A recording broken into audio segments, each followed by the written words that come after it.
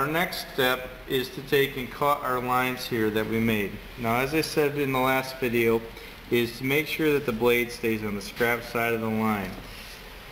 Hold the piece firmly down to the table because you want to make sure that this doesn't bounce up and down.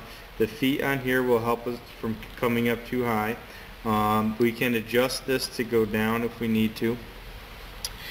So I'm going to make sure I'm just holding it firmly and pass it straight through. Let the teeth of the saw do the cutting. Don't force it to go through there. Make sure you have your safety glasses on.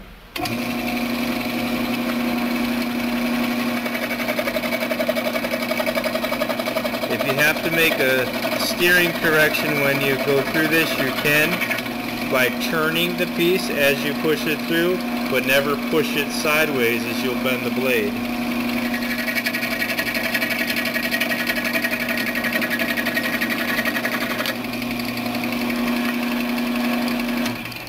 Once you have one cut, you can go back and repeat the other steps where you're going to measure 4 inches, mark a line, and then come back and cut it so you have your 3 pieces. Once we have the 3 pieces, then we're going to lay everything out using a square and a ruler.